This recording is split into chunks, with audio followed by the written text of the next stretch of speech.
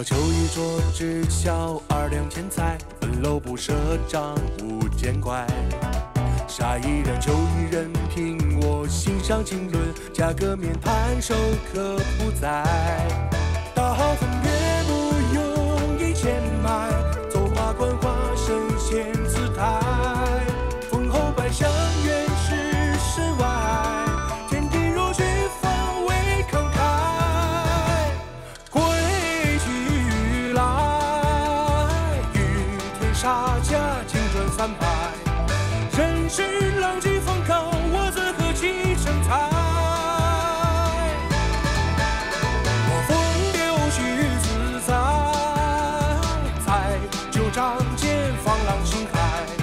此生本性不开，放手为常一败。将我孤存不自爱，千金散尽还复来。富贵时来应自有，横蛮皆是为君开。金樽清酒斗时间，蓝天日暖玉生烟。最后不知天在水，只羡鸳鸯不羡仙。你再给我解释解释，什么是？玉儿，你就带我去亲我逛逛。你们能不能让人省心呐？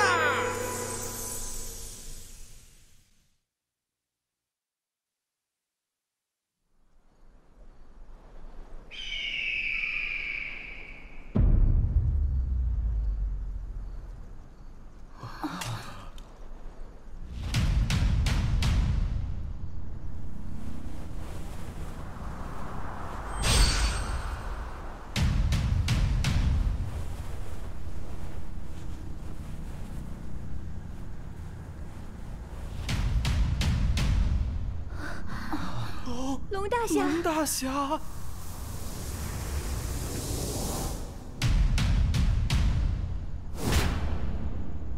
兄弟们，是龙大侠！龙大侠怎么会在这儿？可不可以去要个签名啊？这位少侠，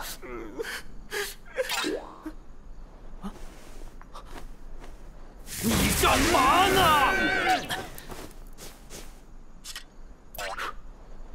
龙大侠，你也来追拿杀害听剑帮叶帮主的凶手了吗？什么凶手？这里面分明就有人栽赃陷害。栽赃陷害？谢少庄主，武林盟发布的江湖搜捕令上，人证物证俱在，还不乖乖束手就擒，跟我们回去！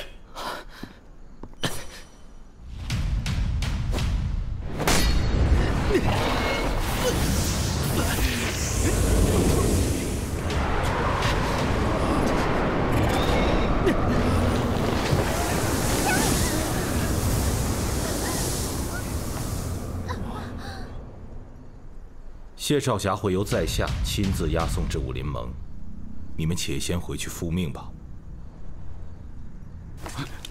既然龙大侠肯出手，我等就恭敬不如从命。可是，龙大侠亲自押送，绝对不会有什么差池的。兄弟们，我们撤了啊！现在可以要签名了吗？下次再说，没看着忙着呢吗？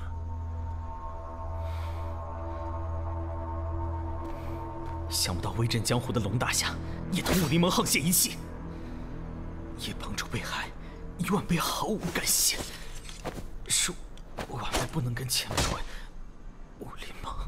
谢少侠。今日头条快来看，黄宗爱干净整洁，做事情有序。老老，你说我娘子是不是处女啊？林盟主对待工作兢兢业业，从来不缺席晨会。属下4人与盟主分别后，隔天就在会议室里等着小组汇报。其他部门要占用会议室都被我们轰走了，但这一等数日，就是没等来林盟主。属下几乎问遍了武林盟的联络点，都没有找到林盟主的踪迹。林盟主武功高强，轻易不会中了歹人暗算，如今却不知所踪，我等实在是担心。盟主不在，谁来主持大局？又如何要跟各位长老交代？周报都不知道该怎么写。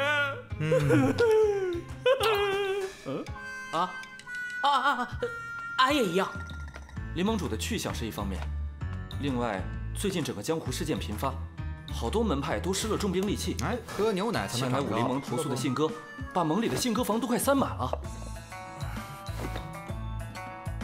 盟内人心惶惶，徐长老说，3日后林盟主再不出面解决问题，就要按规矩启动紧急预案，把盟主权责移交给长老们。属下很是担心。林盟主说过，遇事不决找楼主。您是林盟主的至交好友，武林盟是您看着发展起来的，请您务必走一趟武林盟，哪怕是拖一下其他长老，等林盟主回来也是好的呀。俺也这么觉得。看来事情的情况真的很糟糕啊。但是天下第一楼的事情也很多呀，你看，而且马上就要办未来宴啦，我也得准备准备，你们说是吧？你倒是挡着点啊，别传染给我了。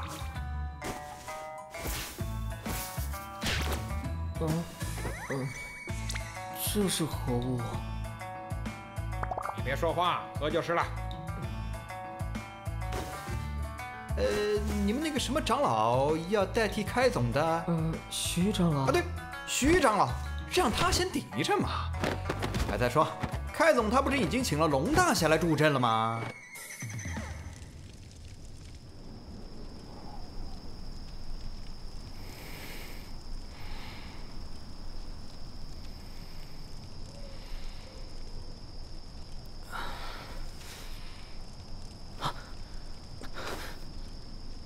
这是谢少侠一时气急攻心晕倒了，应无大碍。在下寿林。大侠，我冤呐！你不必如此，在下寿林。是虚券，这是虚券嫁祸给我的呀，大侠，你要为我做主啊！叶帮主不是我说的。徐卷长老年高德勋，一身正气，你空口无凭就想加罪于他。大侠，你还记不记得上届武林大会啊？自然记得。那次武林大会，百花齐放，人才辈出。谢少侠表现优异，夺得了青年组武艺榜眼。林盟主亲自为你颁发了获奖勋章。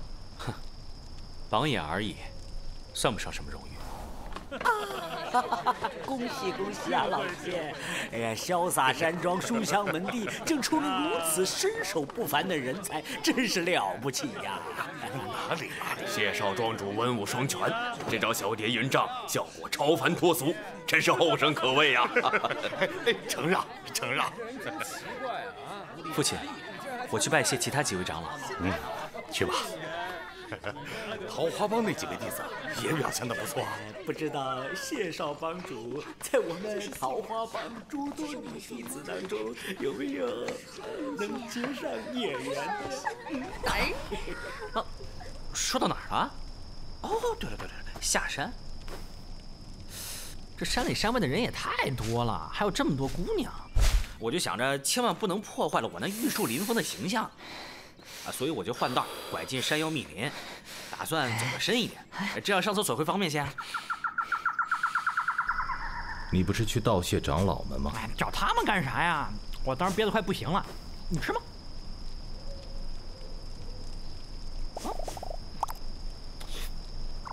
待我终于到了山林深处，解决了内急，忽地听见前方隐约传来了争执声。镇门之宝，岂容尔等觊觎？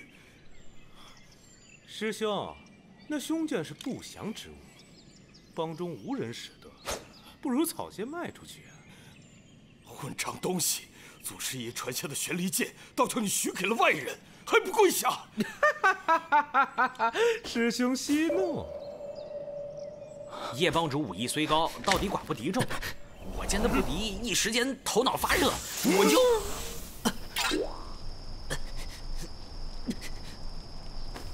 哦，就打算去拜谢其他几位长老。这段方才说过了。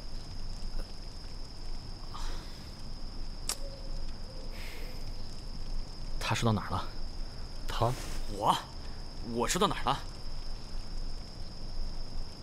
你见叶帮主不敌，一时头脑发热。啊，没错，我琢磨着自己这剑法尚能一搏，即使敌不过那几人，至少能拖延一点时间。且说我持剑而上，破空立拳。副帮主和他周围那几个贼子见我突然杀出，大惊失色，知道形势败露，就要杀我灭口。我与那几个人缠斗，几招刚过了10余招，树林之中冷不防飞出了一枚匕首。匕首气势惊人，裹挟着一股浩荡如地崩山摧的内力，电光火石之间正中我胸口。原来是徐卷早就埋伏在侧，与副帮主里应外合，意图杀害叶帮主。没了我的支援，叶帮主左支右绌，不过片刻便倒在了副帮主的剑下。之后我只觉得视线一暗，就这么死，就这么晕了过去。唉，若不是亲眼所见，晚辈又怎会想到，堂堂徐长老和副帮主居然会做出如此龌龊的交易？此话怎讲？此人是潇洒山庄的少庄主谢良，听说是庄主唯一的儿子，平时就看管得紧。这要是凭空消失，免不了江湖上一通翻找。无需慌张，你二位在此等上片刻，就去求见盟中长老，就说是潇洒山庄觊觎玄礼宝剑，派谢良来使机盗取，却被你们撞见。混战中，叶帮主不幸身过，你们杀了谢良报仇。妙啊！日后玄礼剑失踪，便一起栽到潇洒山庄头上。按照约定，这剑老夫就带走了。徐长老请。回去之后，你也就是名正言顺的帮主了。提前祝贺副帮主了。只不过他们没有料到，我竟然还能活下来。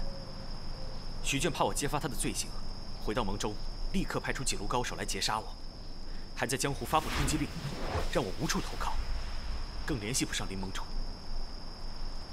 潇洒山庄无法取信于武林盟，我不愿累积家人，才孤身游荡，四处躲藏，直至今日。我这何时染上的？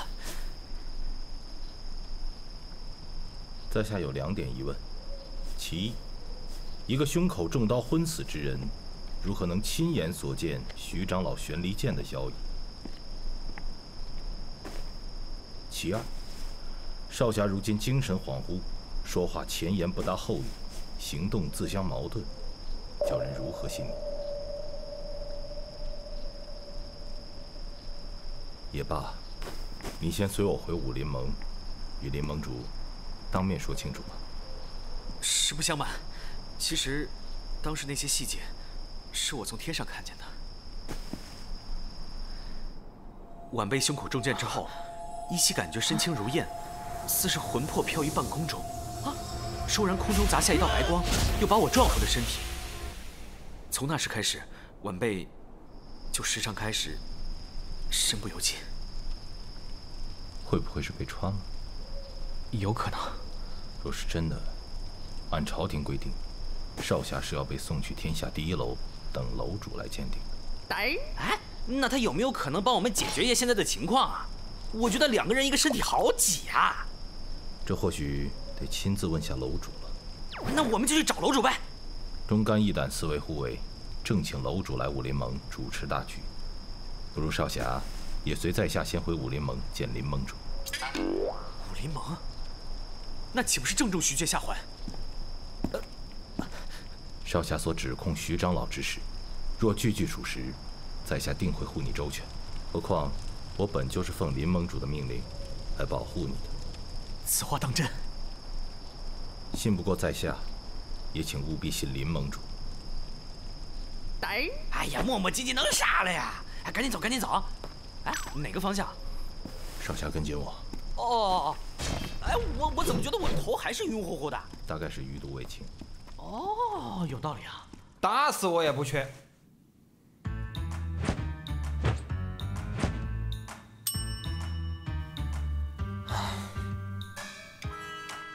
楼主，最近江湖兵器频频失踪的事，很像是我爹的行事做法。上次他夺取奈何香不成，定会想方设法用其他办法来增强自己的功力。楼主，我觉得我们有必要去武林盟查清楚。这位少侠说的有道理，我们武林盟的情报系统很完善，想要调查来武林盟最是方便。如果楼主您顺便把事情解决了就更好了，也不怕那帮长老们每天虎视眈眈的。咱们就说您是林盟主亲自指派来的，这样周报就有东西可以写了。俺也这么觉得。哎呀，做大再怎么折腾那是江湖上的事情，天下第一楼是为朝廷服务的，江湖恩怨可不归我管。你们这些武林人士也不要一天天的往我这里跑了，我这里是高雅的休闲场所。你看看把我这里砸的，还让不让人好好工作啦？不行，我还是担心我爹危害江湖。上次他离开的时候，不是套话好不好？要不然你让他怎么下得了场啊？前些日子，贤妃姐姐也提到过，最近江湖动荡，怕是背后有势力勾结呢。对呀，听说贤妃娘娘说什么都灵验的。小雪，哎，楼主，武林盟不是欠了天下第一楼很多钱吗？可以趁机要回来啊。哎，楼主啊，王师傅的客人走了，下一个就是你啦。来嘞，楼主！楼主，闭嘴！武林盟什么的我是不会去的。小雪，楼主你放心吧，我会打理好天下第一楼的，记得给我带礼物啊！小雪，假期返回啊，楼主。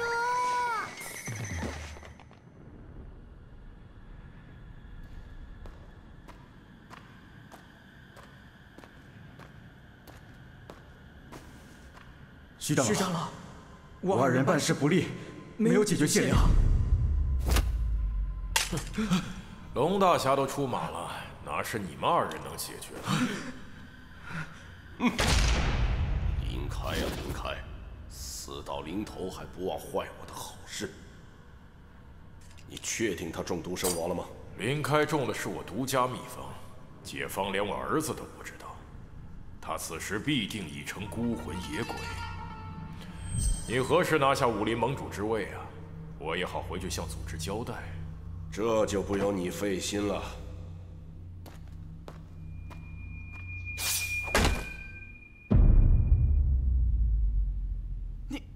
你是想杀皇帝？总算还不是太笨。为什么？杀一个人而已，需要理由。难道说这个位子本来就是你的？是他笼络宦官，篡改了先帝旨意，夺走了本该属于你的东西。不是。不是？那难道是你从小受尽他欺压迫害，他偷偷对你施以残忍的酷刑？哎，叫我看看，莫非你身上现在还带着小时候落的伤疤吗？不是。也不是吗？那就只有最后一个可能了。你是不是有一个青梅竹马，你们情投意合，却惨遭他横刀夺爱？他把你心爱的女人锁进后宫，还从不问津。你们再见面时，他已成为娘娘，而他唤你一声王爷。